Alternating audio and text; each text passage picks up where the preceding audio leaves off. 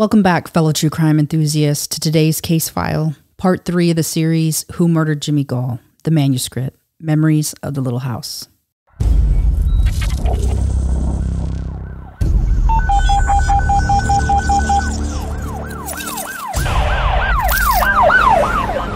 Year-old male, 211 Silver Hollow Road, between Lane Road and Crosspatch Road. Welcome to Body of Crime, your go-to true crime podcast, where we plunge headfirst into the gripping world of criminal mysteries. Join your hosts, Jose Medina, Crystal Garcia, and Alicia Anaya, as we deliver the full stories, immersing you in the heart of each case. With spine-chilling cases, in-depth analysis, captivating interviews, and a comprehensive examination of the evidence, embark on a thrilling journey with us as we explore bone-chilling cases from around the globe. Whether you're a seasoned true crime enthusiast or a fresh face in the genre, we guarantee to keep you on the edge of your seat. So put on your detective hat, grab your notepad, and get ready to dive into the thrilling world of Body of Crime.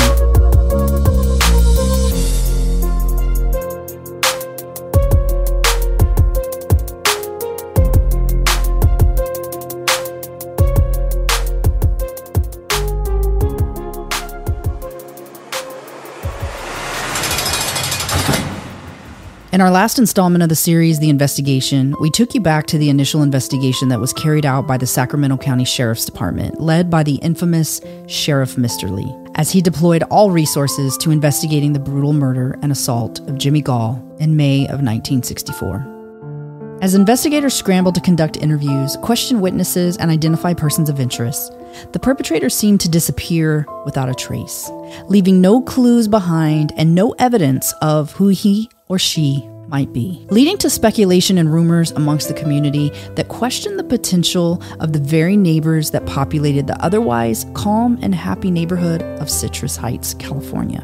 It was obvious things had changed as kids no longer played as freely as before.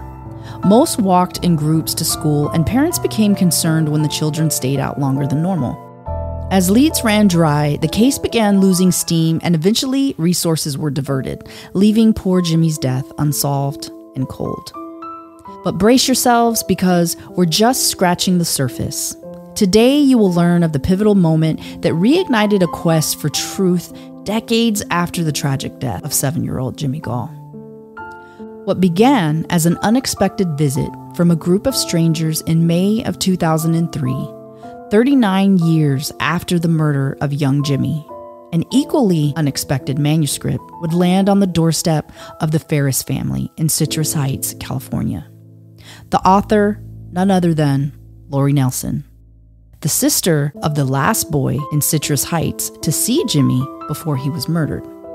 The manuscript delivered to Lori's childhood home, where the Ferris family now resided. Imagine learning about an unsolved murder that happened almost 40 years ago, and then learning that the murder might have occurred near your home, maybe even in your home. The document detailed the unsolved murder, and maybe even implicated a member of the author's own family.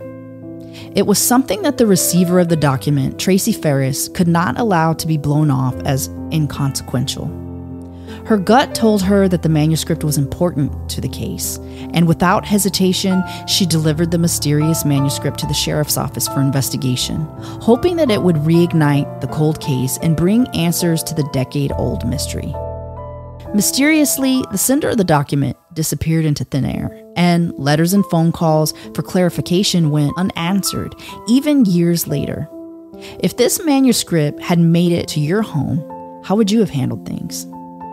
As we embark on this journey, we urge you to keep an open mind. The author of this manuscript was just 9 years old when the heinous crime occurred, with siblings aged 8, 6, and 1. If the author's claims of childhood trauma hold true, it sheds light on the profound impact trauma can have on memory formation, fragmented recollections, inaccuracies, missing pieces, distorted time perception, and memory reconstruction. So, who's ready to learn of the secrets contained within the manuscript?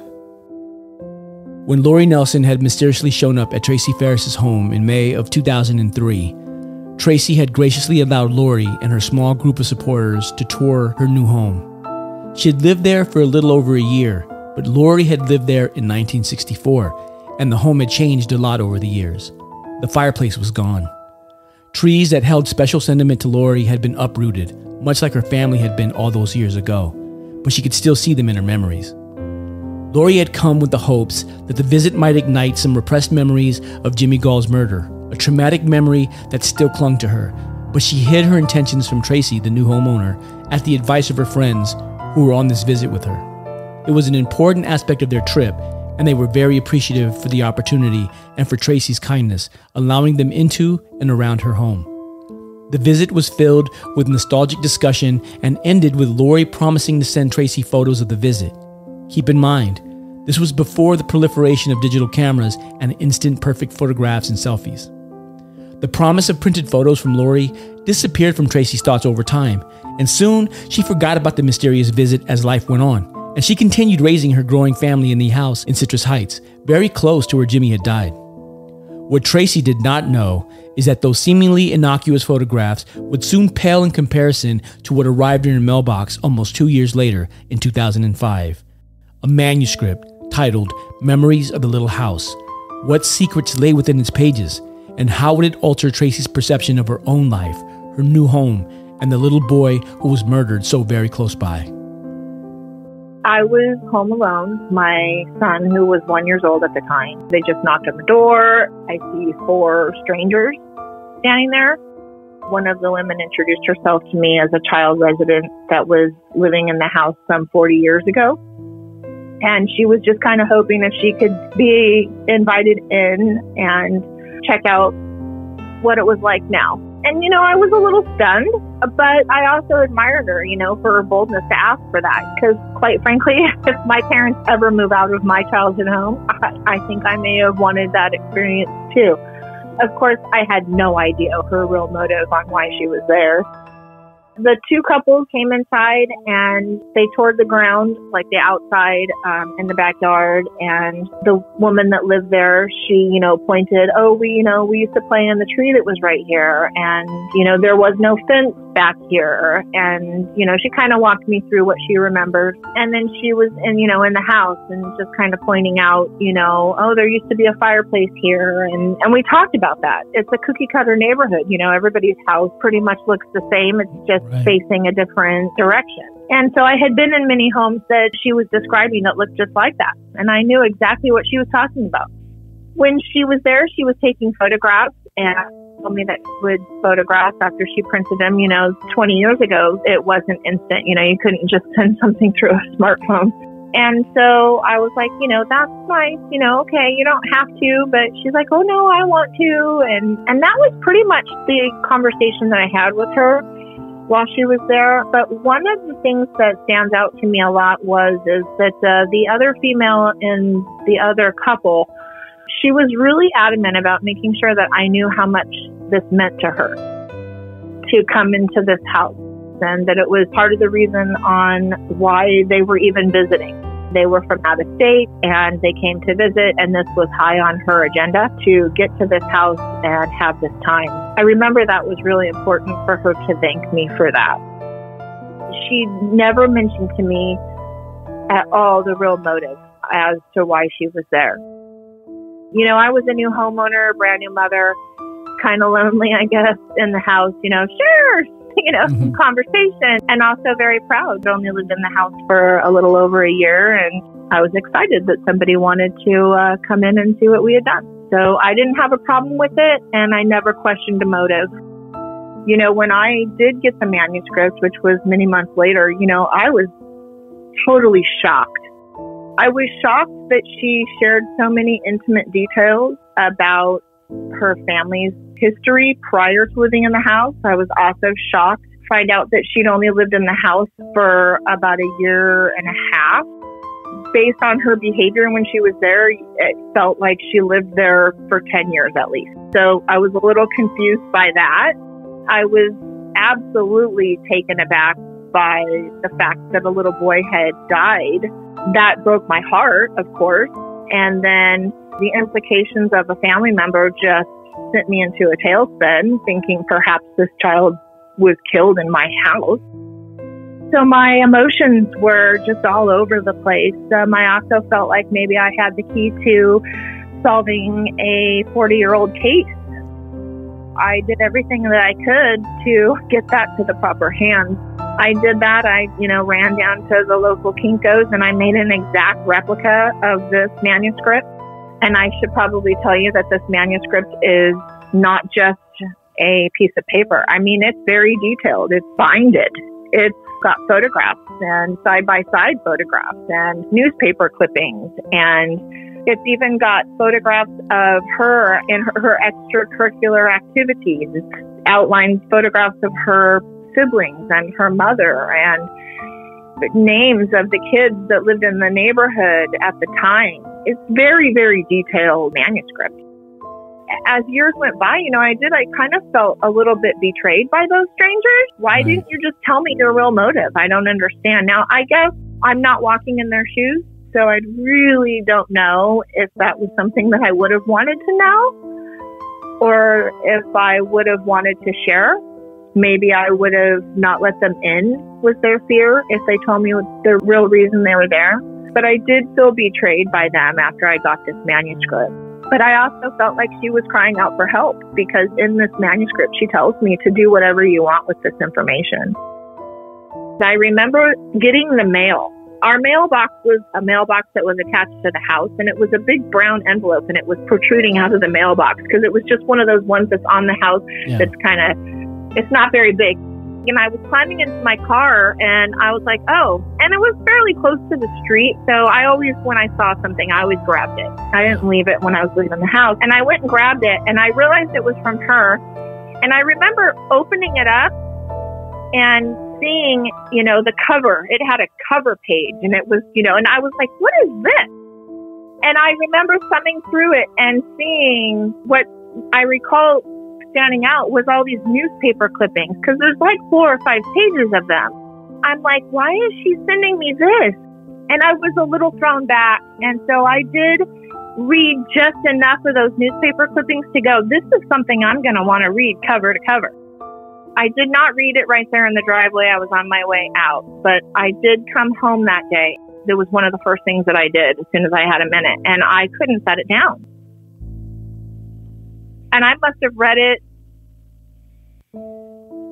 a dozen times in a 1 or 2 day period of time, and then took it to my husband and said, you wouldn't believe this. And he wasn't home when they visited, so he was totally flabbergasted. And I said, I think I have to take this to the sheriff's department.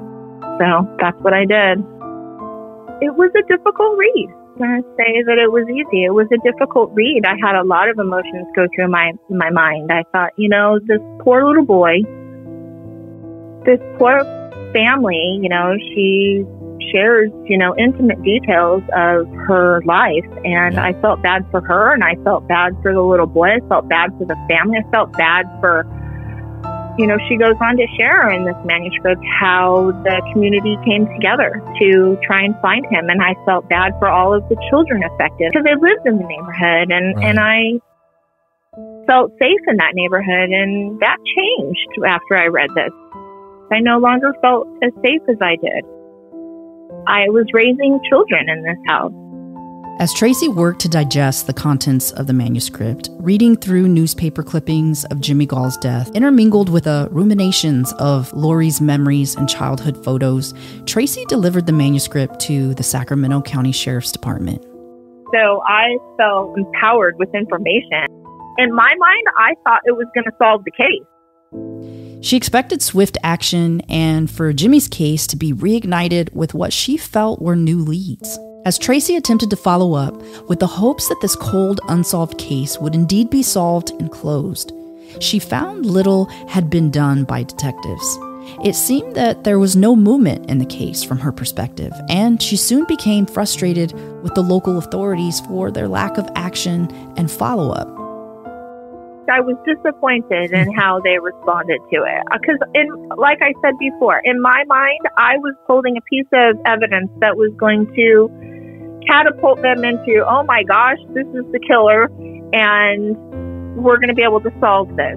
Oh, thank you so much for turning it over. I didn't get anything like that. I just got, oh, okay, well, here's an address. Just put it in the mail. There was no follow-up, and so I followed up and said, hey, did you receive it? Oh, yeah, we got it. Thank you for your service. Well, are you guys going to follow up? No, we're not allowed to talk to you about that. It was very anticlimactic. Periodically, Tracy found herself wondering what was happening with Jimmy's case, and they often referenced Jimmy around their home. So we lived in that house for 20 years after I turned it over. I always felt after getting this that he was a part of that house. In the manuscript, Lori mentioned that her sister at one point had attempted to contact the Sacramento County Sheriff's Department to speak to detectives about their revelation sometime around April of 1992, about 11 years before the mysterious visit from Lori and 13 years before the arrival of the manuscript. And the detectives at the time expressed interest in interviewing the Nelsons, but never followed up and never interviewed them for one reason or another.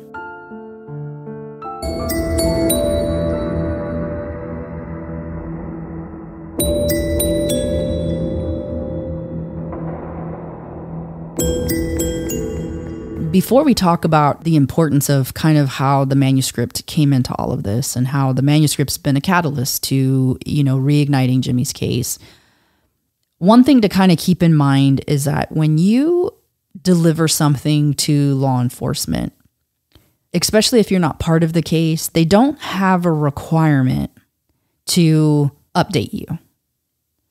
And in a lot of cases, they're unable to for various reasons or another, whether that's maybe the person's information that you've given them, their personal information in their family, details of the case that they can't have getting out. So there's different reasons as to why Tracy could have felt like the police weren't doing what maybe she thought they should have been doing. And that's understandable. So I can understand why Tracy would have started feeling like, man, I feel like I gave them this, all this information and they're not doing anything gold with it. mine of information. Yeah. What are they doing? So I can understand that frustration. It's a big thing to have on your plate and to feel like you're holding and then to not have any answers. Yeah. Let's take a step back and let's talk about the visit and how strange that would be to be a new homeowner and then have someone mysteriously show up at your house and say, hey, we want to come in and look around and we want to tour your home because I lived here as a little girl. Has that ever happened to you? And if that did happen, how would you process that? Honestly, I wouldn't let somebody come in my house and around my house and take photos, especially if they came in a large group and I was by myself with my child. Yeah. That's a personal thing. And that's just based on my experience and my knowledge of people's motives and just the vulnerability of allowing somebody to come into my house and then do something. So I'm trying to think of the right word for it, but to be taking pictures of your home as it is in that time, that's a little invasive. Yeah. Yeah. But the grace of Tracy to allow her to do that was very selfless. Oh, 100%. Yeah, very selfless. And it obviously meant a lot to Lori and the people that she came with. And for some reason, to me, it seems like she felt like she bonded with Tracy in that experience as they both lived in that home. And I think that's kind of what led to the future communication that came through the manuscript. Because the manuscript really is written as if it's written to Tracy. It is. There's multiple references, and we'll talk about that later, but there's multiple references where you can tell that it's definitely written for Tracy. And that's really important to know because when you think of a manuscript, you think maybe it's just a narrative, but it's really written almost like a letter to Tracy saying, hey, when I was in your home, again, we'll get into the details later, but it really does read as if it's a note to Tracy. Right. But at the time, they didn't share their real motive for being there and the fact that there was a death associated with that visit. And now where I can sympathize with Lori or understand Lori is that if I was coming to your home and wanted to do that for whatever the reason was, I wouldn't tell you that. And not that I'm trying to be deceptive with you, but I know personally, I wouldn't feel comfortable if somebody said, hey, somebody was murdered in your backyard. Let me come around and look like I used to live here. That would make me uncomfortable. So I wouldn't want to do that to somebody. Plus, if I need this experience, I'm going to be worried that that's going to turn you off. That's going to shut you down. Sure. The other piece of it to me is that Lori was looking for some type of trigger to bring back some type of repressed memories. So I really feel like the reason for her being there was to help the case. She was trying to do something that would help the case, and maybe she could remember something that happened that she had long ago repressed. It's not the first time that her and her family members had tried to retract repressed memories from that time period. And you know, especially now, there's a lot of, you know, you can go on TikTok and see a lot of things about people talking about healing their inner child. And when you've experienced traumatic events, it's important to, especially during this time frame, a lot of times families taught their kids to kind of push things down, act like they didn't exist. You know, we don't talk about that. We don't, you know, let's never bring that up again. And so part of confronting those things from your past is to face them. And because the human brain is so intelligent and it tries to protect us from trauma when it experiences trauma, a lot of times we'll have these gaps or these kind of morphs of what really occurred. And it's helpful to place yourself in environments that can trigger a memory. Right. And actually, this is very similar, believe it or not, to post-traumatic stress disorder for people. So when you've encountered something that created that PTSD, there's certain things without your knowledge that something will happen and it will trigger you in a manner where maybe you start having flashbacks of the event that occurred. And so it's almost like purposefully trying to put yourself in that moment to be triggered so that you can get those memories, so that you can fill some gaps, so that you can heal. That's a method that's used. It's a method that's used actually for PTSD in a therapeutic setting as well, to try to get you to face things in order to progress and heal. It takes Lori about 2 years to gather all her notes and all her photos that she took and to build this manuscript before she sends it to Tracy. And when Tracy gets it, Tracy's forgotten about that visit 2 years ago. Tracy has moved on with her life. She's forgotten that group of people that came through her house. And all of a sudden, here's this package in the mail. And when she opens it up, she's surprised to find that it's from Lori. I would think it would be kind of cool. Like, this is my new house. My house has a history. Yeah, that'd be kind of cool to know. I'd be a little, you know, intrigued. That'd be kind of cool for somebody to share their story about their time in the home. That'd actually be kind of cool. It would be a little bit intriguing to me. I don't think Tracy really expected to receive anything from Lori. You know, Lori saying, "Oh, I'll print pictures and I'll mail them to you." You know, sometimes people say that stuff and then they don't follow through. Out of kindness. Right. Yeah. And like, not a big deal. You know, like, okay, I didn't, you know, nice thought, but, you know, I didn't really expect to receive them. I don't think that Tracy was really expecting to receive pictures or whatever that Lori was going to send her. And I definitely don't think she was expecting to receive what she did. And now when she dropped the big news about Jimmy, now that changed things for Tracy. Her experience at that moment changed in her home, with her family. Like, this was impactful. And, you know, sometimes we don't realize what we're doing to others when we do it. And there's a little bit of accountability on both ends, because you choose to respond in a way in how you perceive something, how you address what it is that you've encountered. And the person who is initiating that as well has a certain sense of some type of accountability as well, what they're doing. And when I say what they're doing, not necessarily how you respond, but the fact that you can respond. And so if they're initiating something, there is a certain level of accountability of this person over here that I don't know, especially, can respond a number of different ways. And so there's a certain level of accountability on that end. Tracy reads the manuscript multiple times. She can't believe it. It's mind-boggling to her, the manuscript. And in her interpretation of the manuscript, it feels to her like there's an implication in there of almost an admission or almost an accusation. And she feels like this is something important to the case that needs to be taken to the police. She takes the manuscript to the sheriff's office and she hands it over to the sheriff. I probably would have done the same thing. it's something that tells the story of something that happened a long time ago that you don't know if the police have it or not. It's something new. I probably would have done the same thing. And I think where things probably would have differed between what Tracy did and what I would have done, you know, given my experience and given my personality, I probably would have let it go at that. I probably wouldn't even give him a copy. I probably would have gave him the original file, and I would have said, okay, this is now I've passed the baton, and now this is your responsibility. Not it. Yeah. But Tracy didn't do that. Tracy didn't do that. She held on to the original. She gave the police a copy, and she remained an active participant in the investigation of this case. She didn't just hand it off and say, it's not my problem anymore, which is different than what most people would probably do. And that's probably very true. Because most people don't want to be pulled into something. It's massive. And again, with the accountability, you're placing something in somebody's lap, in essence, and walking away. And that's dangerous, no matter what your intentions were. That's a dangerous thing to do, especially with somebody that you don't know, that you really don't know. And I think, like you said, I think that Lori felt a certain type of way when Tracy allowed for her to come into her home and look around on the inside and outside, take photos. I think she felt a certain level of connection and trust there in sharing these things with her.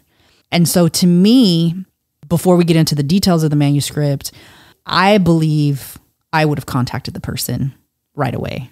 And I would have said, hey, Lori, I'm a little bit confused by this. Like, I appreciate that you sent this to me, and I love learning about the history of my home and the neighborhood, but this is kind of sounding to me like you're implicating a family member. Am I interpreting this right? And then I would gauge how that conversation was before I went and delivered it to law enforcement. And now that's me. Right. And the reason I say that's me is because of my experience and my education. And I would want to give that person the benefit of the doubt because of the way it's written, it is confusing. And I can see why somebody would want to go to the police. And I also can see why you could be nervous to reach out to the person. Sure. And say, hey, are you saying, are you implicating somebody? There could be a certain level of fear there. Yeah. 100%. So Tracy doesn't experience a lot of traction with the authorities. She doesn't get any feedback. And at some point, the manuscript goes into a box and it goes into storage, and it sits in a box for a long time. I would have to go back and reference the date, but I know that Tracy had a conversation with the sheriff's department where they basically told her, we can't give you any information. We can tell you that anything that we are supposed to do, we could do, we should do, we ethically are responsible to do, we have done, are doing, or will do, is basically kind of the roundabout way that they kind of told her that they addressed it. So, but obviously they can't share with her any of the details because she's not part of the case. Right. And they did tell her that, that's the extent of what we can tell you. And that's fair. That's makes sense, right? That's logical. But how frustrating is that to have a big piece of the pie and to think you have a big piece of the pie and then to not know what's happening with it? Like, that's gotta be like that would drive me insane. But the unfortunate thing is that that's what families experience. Yeah. Throughout this process, because I can tell you, we work with a lot of different victims' families and survivors, and there is a significant amount of information that is not shared with them throughout that process. And it is extremely frustrating, because imagine having your family member where something's occurred and you're trying to get updates. Hey, where are you guys at? Do you have any suspects? And you can't get the answers that you want. In 2022, 58 years after Jimmy's murder, Tracy found herself in a discussion with her son about the case, expressing her frustration with the lack of activity to solve the cold case. He recommended that she use the power of social media to gain exposure and traction on the case, something that Tracy, up to that point, had not considered. Locating the manuscript, which Tracy had managed to keep over the last 17 years, she posted about the manuscript in the Facebook community Crime Watch group. I decided to take it to social media because my youngest son, after we moved out of that house, was sitting in front of the television watching a YouTube channel about going into haunted homes and trying to talk to ghosts. And I was like, what are you watching? And he was like, I don't know, but it's interesting. So then he brought up Jimmy. the ghost. And he goes, "What, tell me now that I'm 18, Mom, tell me." And I said, "All right." So I happened to have been doing some unpacking, and I knew that I had put that manuscript away in this closet. So I just went and grabbed it, and I said, "If you want to know about Jimmy, you just read this." And, you know, an 18-year-old boy doesn't want to read a manuscript. And so I told him, and he said, "Mom, did you put that on social media? You know, there's people out there that have podcasts and they go after trying to solve cases." And I started laughing and I said, "You know what, honey, 20 years ago, they didn't have social media." So he said, well, what's stopping you now? And I said, "Well, I don't know. That's a really good question." And it wasn't a question that I took lightly. I sat with that for a while. And then I just finally one night, I was like, you know what? It's just going to remain hidden in my closet if I don't do something. And I couldn't let that be. I had to do something because it has been with me for 20 plus years. Through social media, the Citrus Heights Sentinel became interested in Jimmy's case and made the decision to run a story entitled Cold Case, Renewed Interest Arises in Unsolved Murder of Citrus Heights Boy. The article would be published on November 19th of 2022. The story covered Lori Nelson's visit to the Ferris home in May of 2003 and told about how Tracy came into receipt of the manuscript in 2005. The story alluded to the possibility of the manuscript implicating a suspect in the crime. The story of Jimmy Gaul resonated with anyone who heard or learned about the tragedy, but none like Karen Lalonde, a retired educator who felt compelled to reach out to Tracy and offer her assistance to help further the investigation of Jimmy's death after learning about the case on social media. So when this came up and I saw it, I thought, wow, this is kind of interesting. I saw that she had given an interview to the Sacramento TV station, so I watched that and I thought, wow, she's saying she has a manuscript here and the author of it has named somebody in the family that she thinks might be responsible. So in my mind, I'm thinking, okay, they probably have evidence, an evidence box, and they can pull out his clothing or something from that and send it out to be analyzed. And, you know, hey, maybe we're good to go on this. Maybe she has something because it will tie together with what the author of the manuscript said. I contacted her and I asked her if I could message her with a few questions, Tracy Harrison. She said, sure, and I did. And, you know, we started messaging, and pretty soon, you know, she said, well, let's talk on the phone, and we did. And pretty soon it was like, well, hey, you know, you want to kind of team up together on this? And, you know, she had told me that she works all day. I'm retired. And I said, well, yeah, I would be interested in doing that. So she allowed me to read the manuscript, and we kind of went from there. We just kind of formed a plan on what do you do first. So she said, well, I don't even know what to do first. And I said, well, I think our starting point should be trying to locate the kids that grew up in the neighborhood who are now 60-plus-year-old adults. That's what I started working on, and it was a tremendous amount of work. Tracy welcomed the assistance and was happy to have someone who could help her move the case forward. As Karen began to investigate, Lori seemed to be not just elusive to the Ferris family, who had graciously opened their home to her visit in 2003, and Karen, who was volunteering hours to investigate and shed light on the case, but she was also elusive to the very community she claimed to have belonged to, with no corroboration of any of the things she had written, leaving certain statements vague and unconfirmed. I mean, I had to pull 1964 city directories, and from that, I located names, usually it was a husband and wife's name, of who owned the property or lived at the property. And then from there, I had to try and find their kids. So, I mean, I used a lot of different means. Skepticism began to build as the pieces of the puzzle began to come together little by little. Did Lori manifest a story of her childhood from a mix of fantasy and memory, and the manuscript just a fictional story with real characters? Or were her memories a convoluted mix of truth and conjecture, where she genuinely believed what she had written to be true and factual? Could she be confronting repressed memories? Or was she experiencing the effects on the brain linked to trauma? Trauma that she alluded to in the pages of the manuscript. On July 7th, 2023, CBS News aired the story entitled Advocates Demand Justice of Jimmy Gaul, 7-year-old boy found murdered in field. The piece covered the call for justice led by Tracy and Karen, along with neighbors Dawn and Bobby Shepard and Gay Harvey. After speaking with members of the Gaul family and ultimately Mrs. Dolores Michaels, Jimmy's own mother, Karen became even more committed in bringing closure to the case and justice for the Gaul family. Tracy and Karen continued their attempts to reach Lori with questions concerning the manuscript, but calls and later handwritten letters went ignored. After learning a lot about the kids in the neighborhood, we had made contact with the deceased family. We had talked to several of the children that lived in the neighborhood. We had reached out to people in the manuscript that she claimed she knew, that her mother knew, who was involved with the search, who came to the door and told them. We were able to reach majority of those people, and not a single one of them could claim to remember this family. And that's when I started questioning the manuscript, wondering, what in the world did this woman drop in my lap? Is it just a book of lies? Like, what is going on here?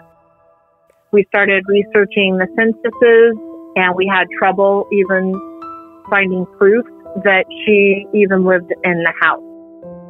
But I had photographs of her that she sent to me that are of her and her siblings and her mother in my house.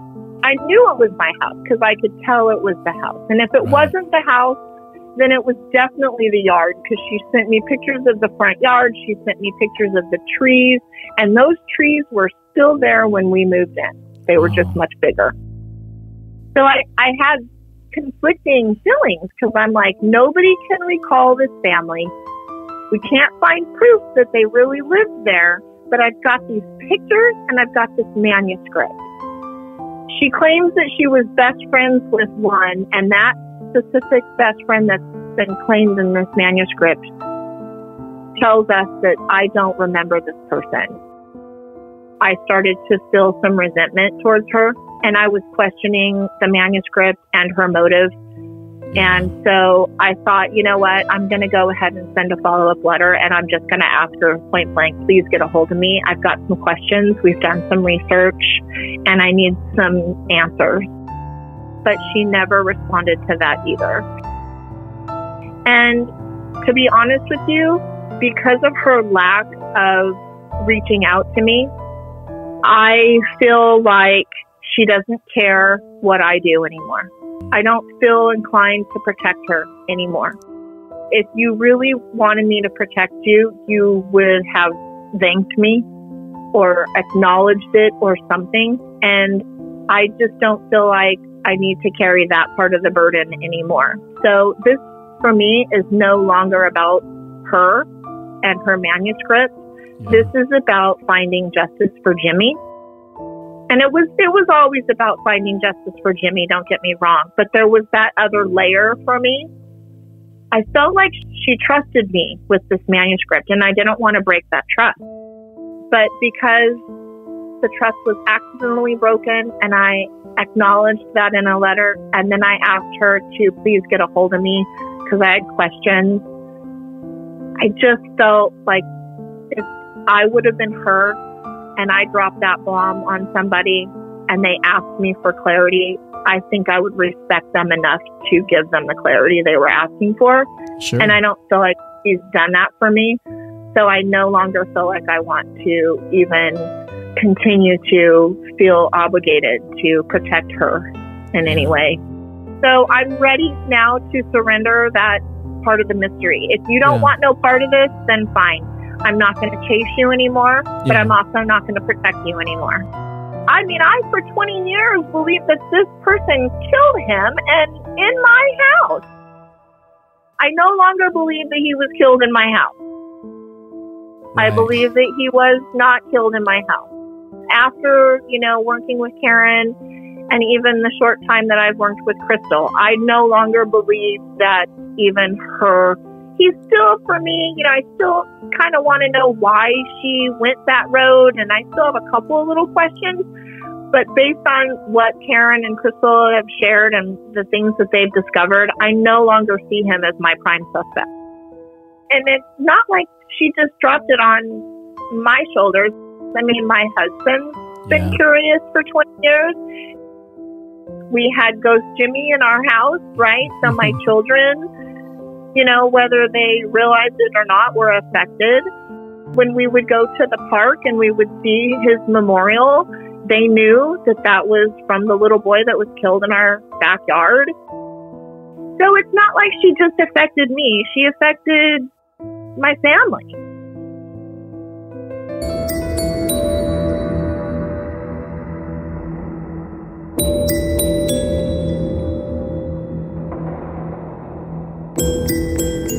People are going to want to understand why this manuscript would be taken to social media. So you're talking about a case that occurred years ago.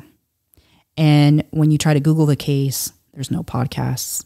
There's no news stories other than the one, newspaper article, which before that there really wasn't. You could hardly find any articles on the murder itself. So Tracy was thinking, obviously the sheriff's department must be stuck and they need some leads, and I'm going to help get those leads. Right. And so by taking my son's advice, which was phenomenal advice, from him, hey mom, get on social media and share this. So that's what she did. And then, I feel like people who help move the case forward come into that case by design. I feel like it was no coincidence that Karen came into the picture and started working to help solve this case. I think that was a beautiful thing. And so for just, that reason alone, I feel like it really began the trajectory to answering some questions for this unsolved case, and also in putting it out there for the public to see. But it also created more questions too. Well, for sure. And one of the things that really upset Tracy is that, given the contents of the manuscript, she felt a duty to protect Lori. And one of the things that upset her is that the media, who she didn't just hand off the manuscript to, had looked through some of the pages and without her knowledge got Lori's contact information, got Lori's name and and basically her contact information, and reached out to her. And Tracy didn't find this out until it aired on TV, and she heard at the very end that they had tried to contact the author of the manuscript, and Tracy was mortified because she's like, oh my gosh, like I wasn't trying to put her name out there, and I was trying to protect this person. So she was very upset by that. And that's par for the course for media. Like, it's always self-serving.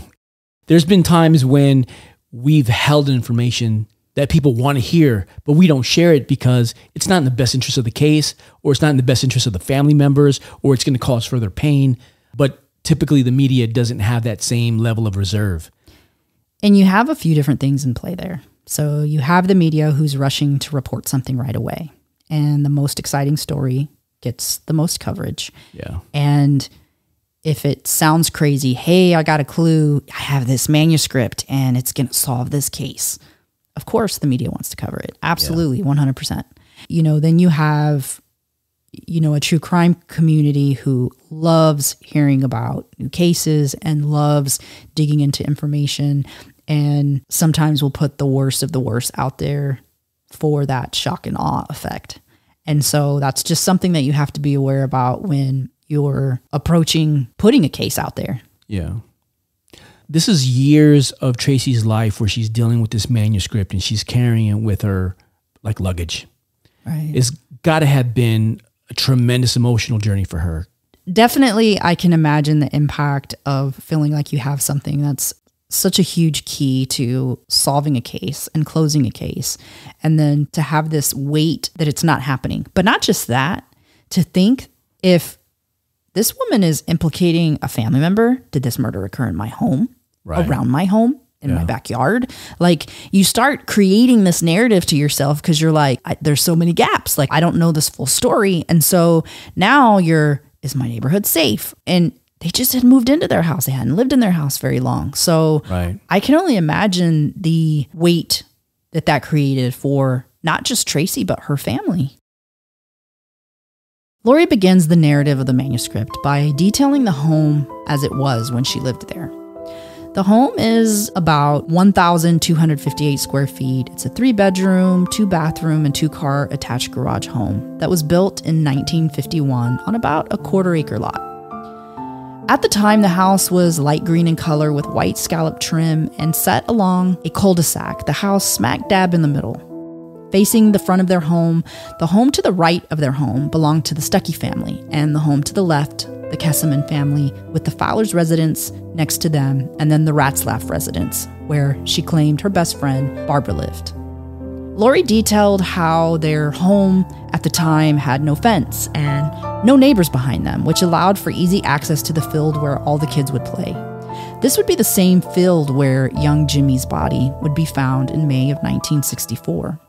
Lori goes on to say, "We would play out in the field, hidden by tall grass and weeds and bright orange poppies. We would pull the weeds up to make bundles and then would use them to build our forts." She spoke of things like her favorite tree in the backyard, baton lessons, her brother, Guy Nelson, liking to play army, and her mother making clothes for one of the neighbor's children. She even shares how, of all the places they lived, that was one of their favorite houses. She also recalled memories from her time in the home that the Ferris family now occupied, and recalled a circus that the family had thrown in the summer of 1964, where they charged the neighborhood kids 5 cents to attend. Strangely, as Karen's investigation dove into the details of the manuscript, none of the people named in the manuscript remembered the Nelson family, not even Barbara Ratzlaff, who Lori purported to be her best friend at the time. Imagine the shock of Barbara seeing photos of herself in the manuscript from a girl she doesn't remember knowing. If that doesn't seem a little out of sorts, she then drops a bombshell in the manuscript written like it was addressed just for Tracy Ferris, where she details the story of Jimmy Gaul going missing and then subsequently being found not far behind the house in the field.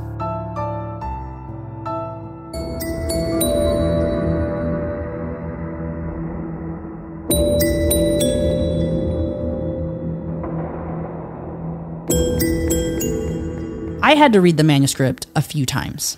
And when I first read it, I read it as though I'm a detective looking at a case, and I'm reading this as, is this implicating somebody? And I don't think that it was, truthfully.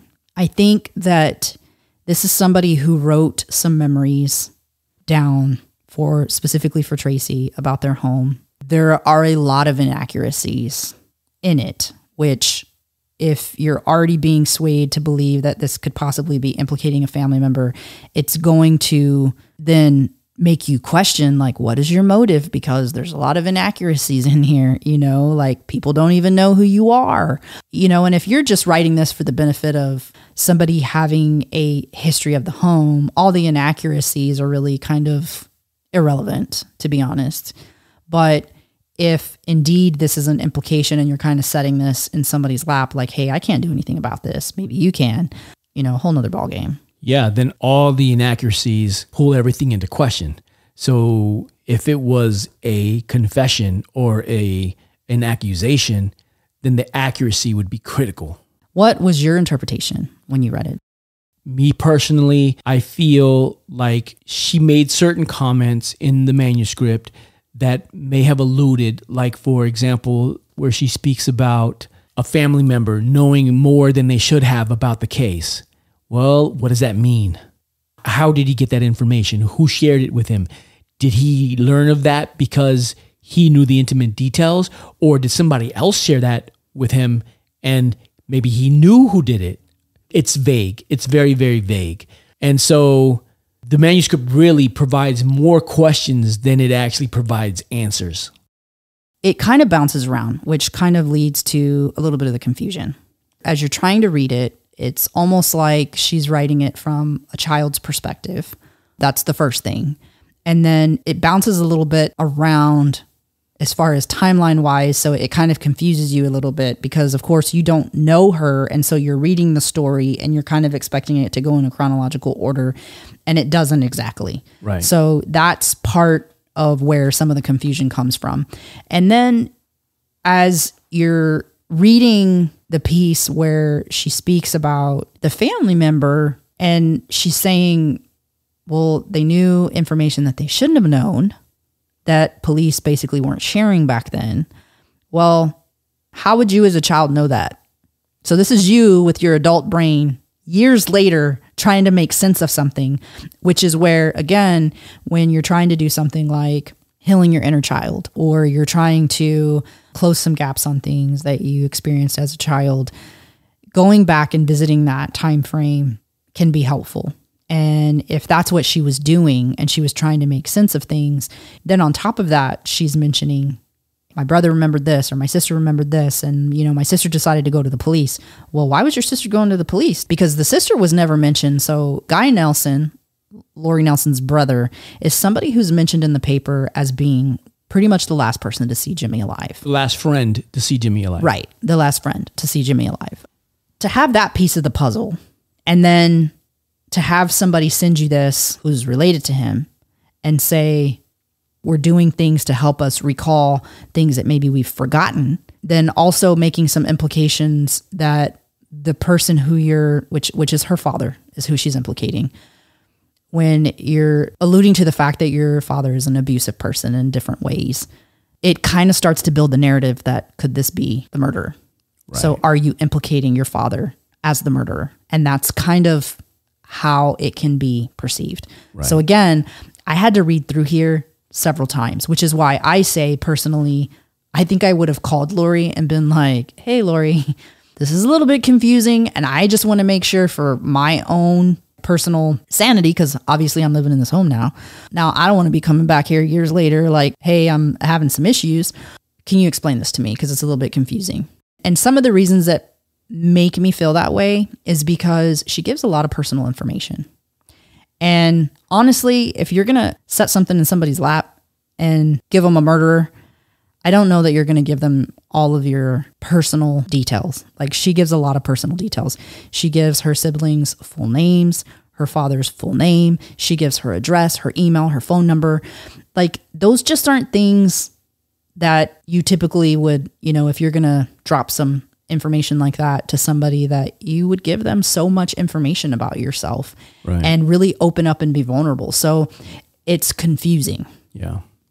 And then also when you start digging into the details and you start to see the misalignment with the comments of people who are saying, well, I don't remember her. And they talk about a circus that nobody in the neighborhood can recall, this circus that supposedly everyone came to. And so when you start to see these inaccuracies and you start to see this misalignment, it really calls everything into question in terms of what is accurate versus what's not accurate. What is memory? What is conjecture? What is part of her fantasy? Because she even talks about fantasizing about having a crush on Jimmy. She talks about that in the manuscript. Was that real? Or is this how she just remembers it being? Very intriguing. Now, I will say, to Lori's benefit, the manuscript really has been a catalyst for continuing to bubble up this case. Oh, 100%. And it's allowed the mystery of it and what's inside of it, the contents being so mysterious, has really allowed this case to stay alive for more than 60 years. When Karen started looking into this and she started contacting people in the neighborhood, and when you start hearing, what family? I didn't know that family. And she makes it seem like, in the manuscript that they lived there for somewhere around 2 years. And the reality is they maybe lived there for a year. So then when you see comments like, this was one of our favorite houses. Well, something so horrible happened. How is that one of your favorite houses? Or you see, we had this big circus and all the people in the neighborhood came and so took pictures and so, then you're like, and nobody remembers you. Like, this is super weird, So then you just start questioning, like, what was your motive, And so you become confused. And so I understand that. Then you start questioning not just motives, but like your ability to trust. Like, can I trust this person? This person is not being fully honest. There's things that are inaccurate. That becomes unsettling. There's also a number of different addresses that she lists. And again, if I was remembering my childhood, I'm trying to even think if I can even remember a address from my childhood when I was that young. And I think I probably can. But if I moved as much as she did, I wouldn't be able to keep track of all those addresses. And so you're talking about somebody as an adult trying to recall memories as a child. And unless you have access to be able to pull all that data up, now you're trying to remember, oh, was it this address or this address? And when did we move? And, plus your perception of time as a child is different too. Yeah. So she makes comments about, we moved in the middle of the night. That also is something that's, seems like, hey, huge red flag. Looks like an implication, sounds like an implication, could be an implication. However, her dad was active duty military, and us both having been active duty military, we know that nobody's going to move you in the middle of the night. It's just not going to happen. Not unless the Secret Service is involved. Not going to happen. She also talks about the fact that she was surprised that after the murder of Jimmy Gaul, that her family allowed them to walk to school by themselves. But then she also says they were so terrified that they absconded in the middle of the night to move because Guy Nelson's information had been plastered all over the newspapers, his name and his address and where dad worked. And so they were so fearful that they disappeared in the middle of the night, but the kids walked to school. So again, it's confusing because you're like, she's like, I didn't understand that. Like, they let us walk to school, but then we moved in the middle of the night. And they didn't move in the middle of the night because their circus in the summer would have been after Jimmy's murder, if that indeed took place. Right. So, a couple months after. Right. Yeah. So there are some inconsistencies there. And so she mentions, and we're not going to go over this because it's personal information and it has nothing to do with the case, but she mentions some personal trauma in the manuscript. And personal trauma can have an impact on the human brain that makes recalling information difficult, that can make piecing together information difficult. And actually what happens is a couple things. So your brain can actually have a separation where there's a gap. And so it will fill itself with information it's seen, heard, and the story isn't fully accurate. So part of it's accurate, but that piece that's been filled isn't accurate. Right. Or you can just have a gap there altogether where it's not filled with anything and you're like, there's a gap. I need to try to fill it. Let me go visit this house. So could she really believe this? 100%. She could. Now, there's some things in here that are off as well, such as there's a photo in the manuscript that has proof written on it. Generally, and there could be a reason for this, but generally when that happens, that's a photo that comes home in a packet for you to say, yes, I'm going to get school pictures. No, I'm not.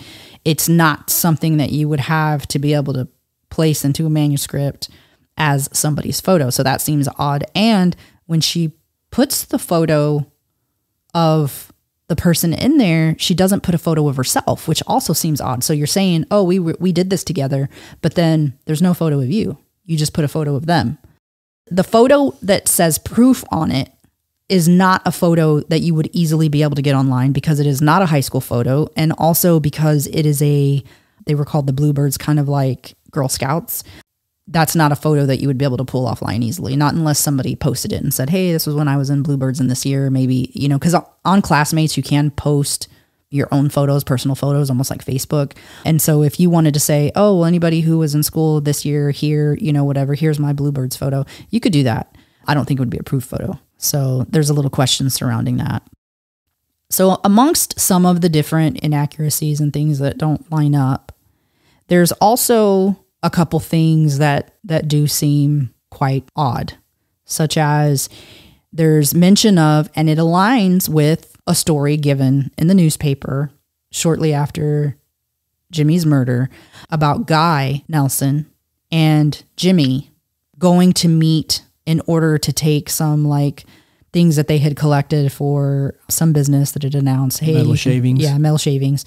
And so Lori says in there that they had about $60 worth. Could that be a motive?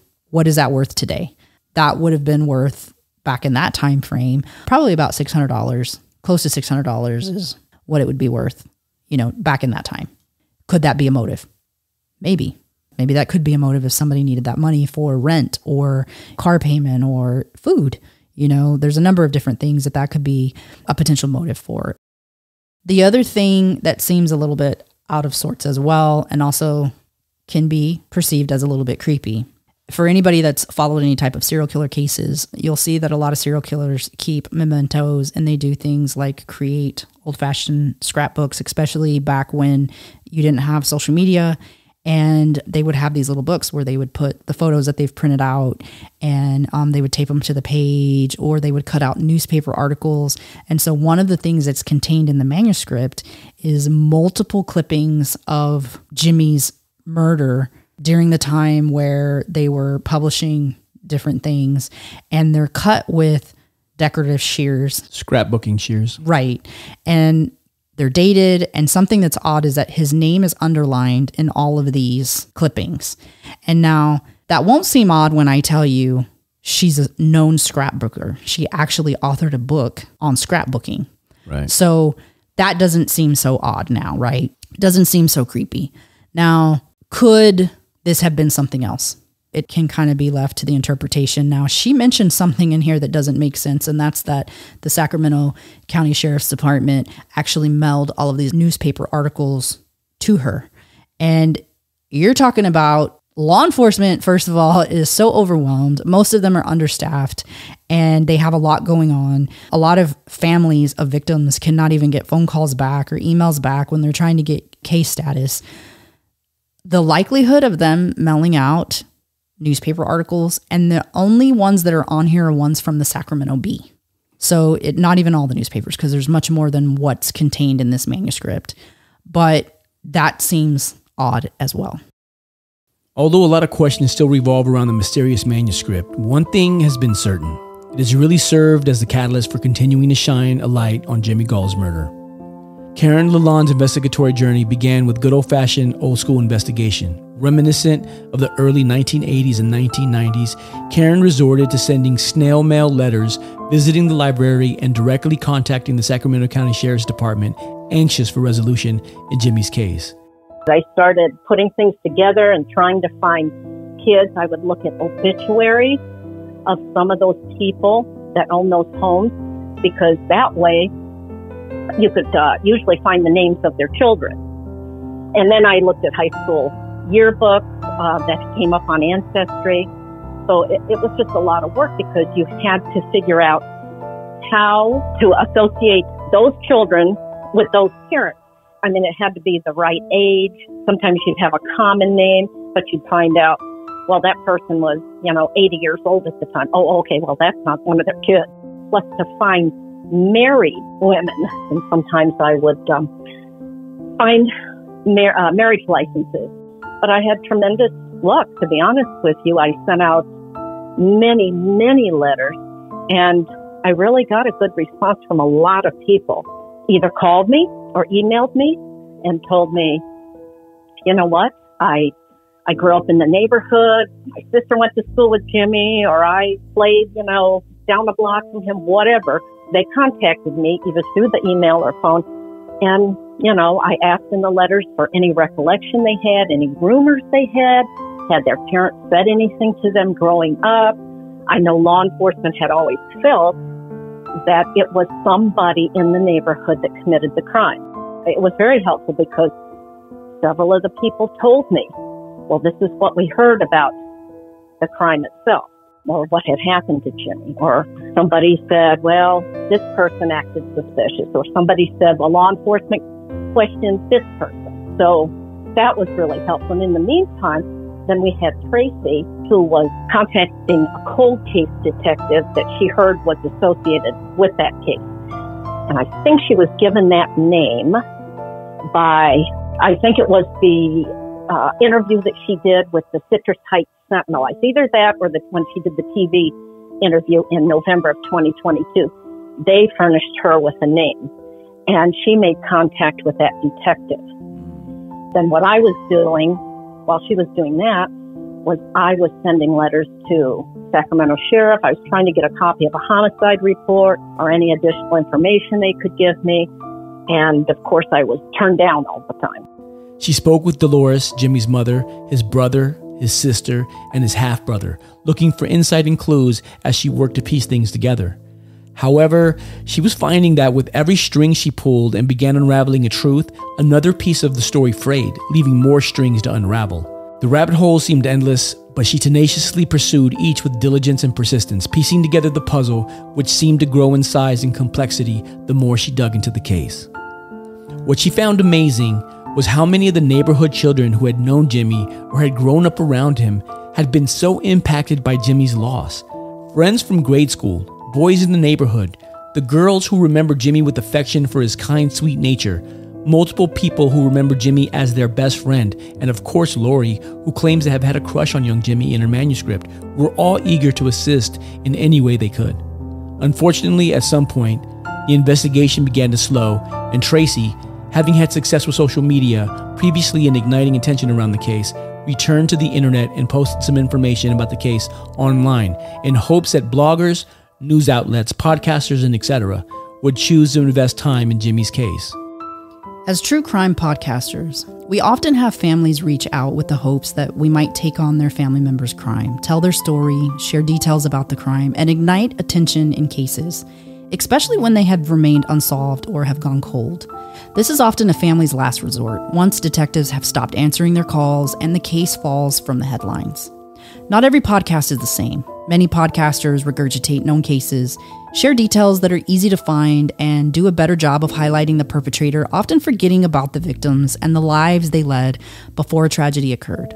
These podcasts have their purpose, they do. When we learned of Jimmy Gaul's case, we quickly realized that there was not much information available about the case, and taking the case on would require a substantial investment of time and investigatory effort. It was an unsolved crime that was almost 60 years old and by definition, a cold case. Our initial efforts were to align our investigation with Karen Lalonde, who had been leading the investigation up to that point, and work to develop a collaborative strategy to move the investigation forward. We established a timeline and went over all the evidence and supporting documents that Karen had already secured in order to avoid duplication of effort. What she had collected was beyond impressive. Her over 2,000 hours of investigatory work had been extremely fruitful. Karen quickly got us up to speed on where she was in the investigation, who she had already spoken to, who she couldn't, etc. We then began to pull data where there were gaps and constructed a 1964 neighborhood map starting with Jimmy's home. We pinpointed where his body was discovered and worked our way outward. We then scoured all of our databases to pull in everything we could find on the case and worked to combine that data so that we were all aligned. From there, we began working the case like it had just occurred, in present time from square one. We began to build on where we were, with the initial breakthroughs centered around removing biases in the beginning and starting fresh with a new set of eyes. Quickly, we began to uncover very distinctive details. We began developing leads that aligned very closely with the detective work that had occurred in 1964. And as our communication increased to daily calls, we began to unravel many of the mysteries surrounding this case.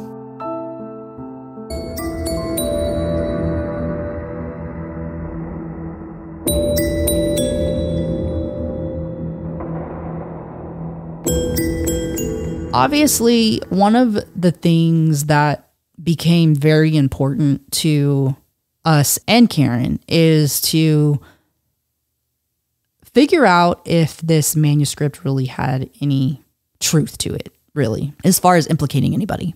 The police cannot receive something as a tip and just discount it. So knowing this, I knew that they had to have contacted the Nelsons.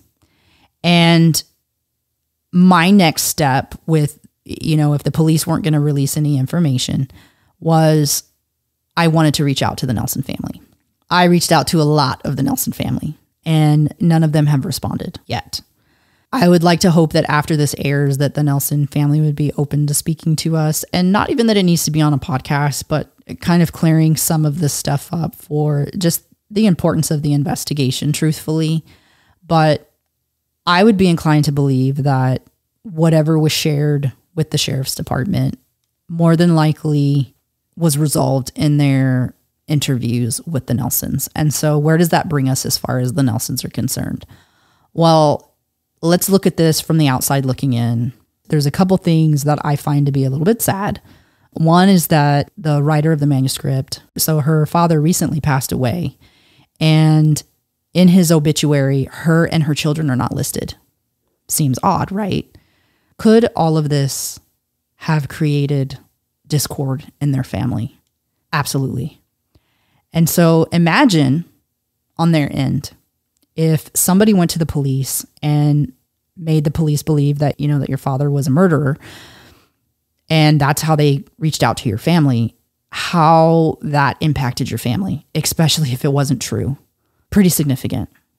And then imagine thinking for 20 years that that was done. Now you've lost your father and it comes up again. Probably not the best situation in your family. And your family, who is probably upset about the initial calls from the Sacramento County Sheriff's Department, they're probably not open to speaking to anybody. So it doesn't surprise me that years later that they kind of ghosted everybody. That doesn't surprise me. Self-preservation. From the sounds of it, from Lori's explanation in the manuscript, I think they've done everything that they thought they could do in order to shed light on what happened. And if this manuscript caused some division within their family, then this might be something that's painful to address and painful to engage in. And so this may not be a conversation that they want to have, and that's okay. It's their right to not have this conversation and not to be contacted, you know what I'm saying, and not to be harassed and whatnot. And obviously, we're just looking for some clarity in the document and trying to understand it so that we can help move the case forward. To your point of what you said, like if this caused a rift, then this may be a pain point within that family that they don't want to engage on this. They don't want to talk about this. And I will say that we did our due diligence, along with Karen as well, to look into that implication and to look into her father, because that is who, if there is an implication, that's who it would have been. And with this type of crime, you're going to see something, whether it before that time frame, after that time frame. And what you mean by that is that if he were the murderer, then more than likely there would be evidence of that in other actions that he had taken in the past, before and after Jimmy's death. Right. And we just didn't see that, truthfully. And what you guys were looking for were patterns of crimes similar to what happened to Jimmy. Even if it wasn't quite at that level, even something, was he a sex offender? Did he have, was he kicked out of the military? Did he have any type of records in the military of abuse? Did he, right. All of those different kinds of things. And there just is nothing there. And not to mention that, so there are a lot of families that do a very good job of keeping things under wraps for years and years and years. Some sure forever. One of the things though that is very telling is people from the outside. Like, it's really hard for you, especially when you've moved around a lot and you've been exposed to a lot of people, for something not to come out somewhere, like for something to not bleed out somewhere. And there isn't anything like that out there. There just isn't. And even after he passed away, the things that people say about him are extremely positive. People that he mentored, people that he worked with, people that he was friends with, people who had kids who he coached. Nothing negative at all. Not even a comment about, he was a womanizer. He was nothing like that. And we've seen that with other persons of interest. So, and in other cases, because to be honest, most people have a skeleton in their closet and something will come up somewhere. That just wasn't the case with this person. And what's unfortunate about it is that this could all very well have been a huge misunderstanding. And it's unfortunate because I don't think that Tracy's intention was to smear a family. And I don't think Tracy's intention was to hurt a family or have a family experience another level of trauma that she had no idea that she was creating. And same on Lori's end. I don't think Lori intended to create a situation where she caused a family any type of trauma. I think that Lori was trying to work through something. That this is my thought. I think Lori was trying to work through something, and I think she'd shared some personal things in her process of trying to understand some things and work through some things. And, and I think that Guy has some trauma, just like a lot of these other members of the community have had over Jimmy's death. And it's unfortunate because I would love for the Nelsons to be a part of closing this case. And I would love for the Nelsons to be part of helping Dolores, Jimmy's mother, to experience some type of closure. I would love to speak to them. Obviously, even if it's not, there's no requirement for them to do a podcast. I just would love to hear from them, truthfully. The manuscript written by Lori Nelson has served as a catalyst for Jimmy's case, propelling it twice from obscurity back into the attention of the mainstream. With Tracy Ferris's focus on pursuing answers, she has kept many of the contents of the manuscript secret over the years to protect both the writer and the case, while moving the case forward, albeit sometimes in small, incremental steps, still forward progress. No one has been able to confirm Lori's accounts of her childhood. The thing that amazed Tracy and I the most was that nobody in that neighborhood and the surrounding blocks knew the person that authored the manuscript.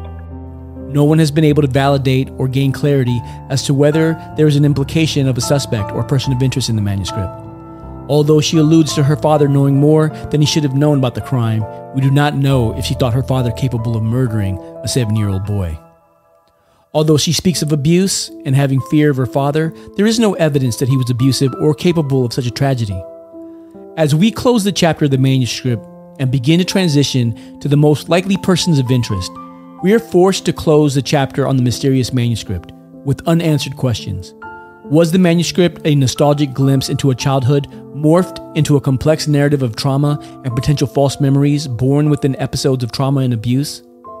With each revelation, the distinction between reality and imagination became increasingly blurred, leaving us to grapple with the unsettling notion that what could have been perceived as an implication of a family member's guilt may have just been the history of a family and their old house. Join us next week for the exciting continuation, Who Murdered Jimmy Gaul? Finding Jimmy, Who is Vandegrift? In our pursuit of justice and closure, we'll dive into the life of who some perceived as a primary person of interest in Jimmy's case.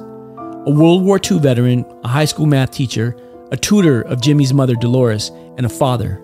Melford Burrow Vandegrift discovered 7-year-old Jimmy in the early morning hours of Sunday, May 3rd, 1964. This next episode will pull on the strings of the fabric of justice in this case, and it's not all what you would expect. You will hear from not one, but 2 members of the Vandegrift family. And that's not all. You will hear a piece of Jimmy's story that has never been heard. This will confront lingering questions, untangle some mysteries, and bring us one step closer in our quest for truth and justice.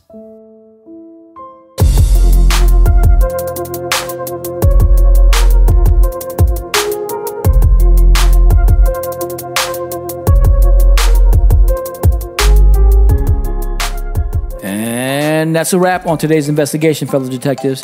If you found this episode both enlightening and captivating, then please subscribe to our podcast show and our Patreon. Leave a review and hit that like button. Share our podcast with others and engage with us on our website and social media platforms. You can find us on all major podcast platforms as well as our website at www.bodyofcrimepodcast.com, where you can access all of our episodes and bonus content, including valuable resources.